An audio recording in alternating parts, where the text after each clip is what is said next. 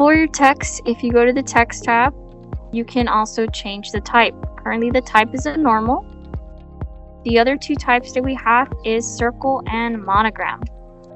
When you click on the circle option, it will pretty much have your text in a circle shape. And then those features that you had previously in regards to moving them and the spacing, you'll still have that, and additional things as well. So starting with this orange point in the top, is to pretty much make the text larger and smaller. And then in the corner, this is pretty much to stretch out the text and condense it.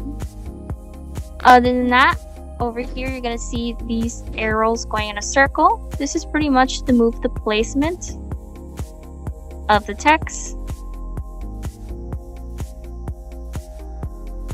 And then this is to make the circle smaller or larger.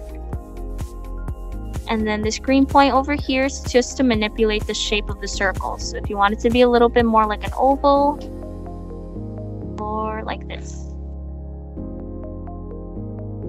Now, let's say you wanted your letters up here and down here. If you click enter and go to the second part, you can type something out. Click apply. And then here we have it. Let's say vice versa, you only want text in the bottom and not on the top.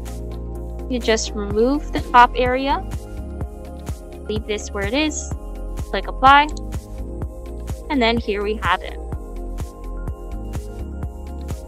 If you wanted it to return back up, pretty much hit backspace on the front of the R, bring it up, hit apply, and here we have it.